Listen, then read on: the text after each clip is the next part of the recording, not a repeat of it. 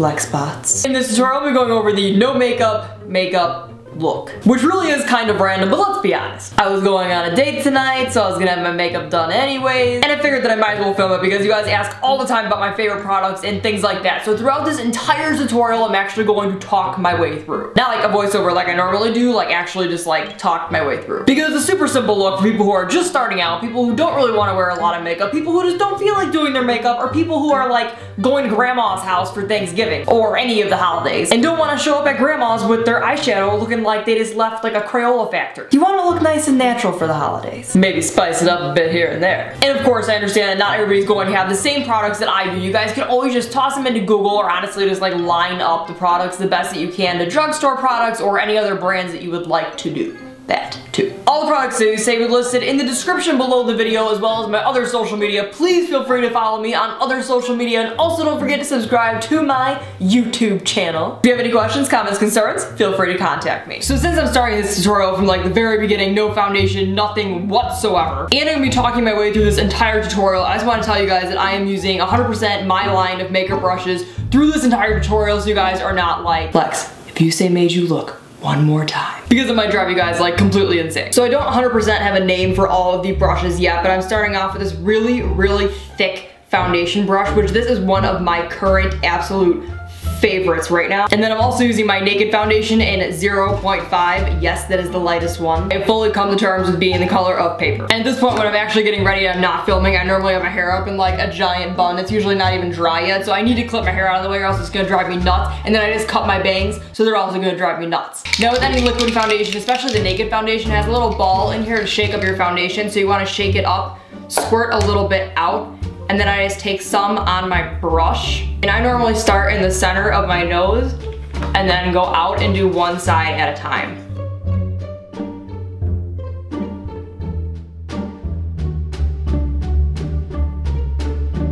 I almost always put my foundation on in like a circular motion. I feel like this buffs out the product even more. I also like to bring my foundation onto my neck because I am super red, and honestly if I don't blend it down onto my neck, I look so patchy. Now that I've pretty much sucked out any sort of color or life that I had to my face, and I look dead. I'm then using my really fat fluffy powder brush and my Makeup Forever 110 powder that also comes with a little sponge, but I prefer to put it on with a brush. I'm actually adding a little bit of color back into my face, but mainly setting the liquid that I just put on and messing up my eyebrows.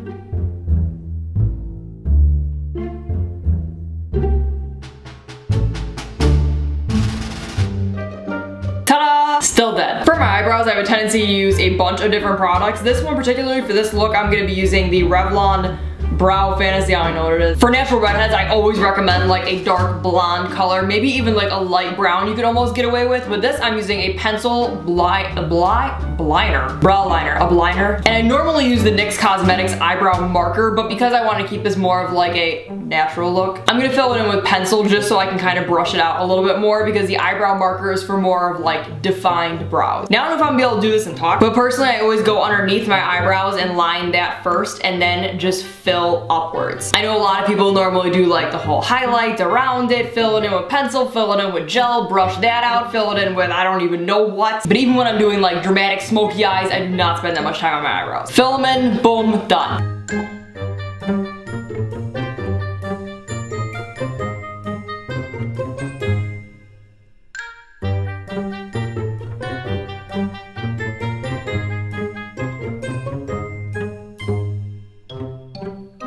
Brush them out. Boom, done. Now if you're just gonna be applying mascara next, you do not need to apply primer, but I'm using the Urban Decay Eden Primer because I'm gonna put a little bit of eyeshadow on. What I really like about the Eden Primer, specifically from Urban Decay, is that it's like a really light primer. It has a little bit of color to it, so when you do apply it, it like instantly brightens up your eyes no matter how tired you are. It covers up redness really well, it covers up blueness really well, veins. I haven't slept in 48 hours. Urban Decay also has another primer, I'm pretty sure it's called Sin, and it's like a shiny champagne kind of color, and that's like really nice on its own also, like without any eyeshadow or anything. For my eyeshadow, I'm gonna be using my double-ended brush. This one is more like an eyeshadow brush, and this one's more like a blending end. Really, you could blend with both ends. Plus, you can spin it around real fast, like like a ninja, it's great. I'm then gonna be using my Naked 3 palette, which is one of my favorite palettes for redheads and one of my favorite palettes for like natural looks in the world. And I'm going to be using this end color and then also this color. This one is called Strange and this one is called Limit. Of course, I know that not everybody like has the Naked 3 palette, but you guys can always find like colors that are similar or colors that you think go with your skin tone that don't really stand out like too much. So I'm taking the color Strange and I'm putting it underneath my brow.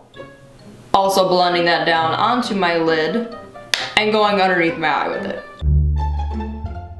Strange is really nice because it brightens up around your eyes. Honestly though, it's so light I could probably use it as foundation if I wanted to. I'm also applying Strange on my eyelid. Basically just apply Strange like all over. I'm then using the blending side of my brush to apply the color Limit. And this is just bringing a little bit of color back into my eyelids.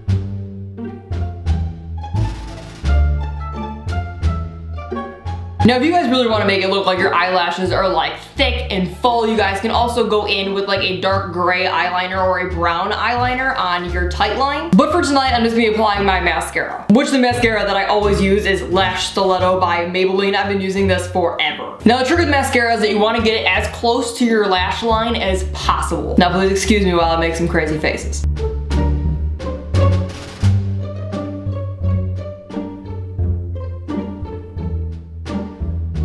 To give my face back its color, I'm also going to be using Desert Rose MAC blush. I've also used the Mocha blush as well. And I'm just applying that to the apples of my cheeks.